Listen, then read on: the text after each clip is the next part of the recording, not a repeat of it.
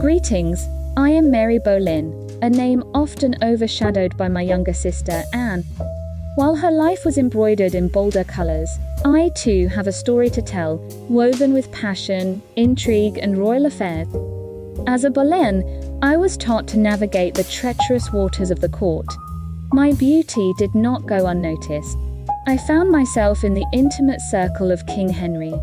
I held his affections for a time, but courtly love is fleeting, and as his interest in me waned, his eyes turned to Anne. My relationship with my sister grew strained as she became Queen of England.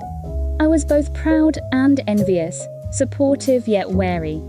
The weight of royal favor is heavy, and Anne's crown was a double-edged sword. While Anne's life was tragically cut short, I sought a quieter existence away from court, marrying for love rather than political gain.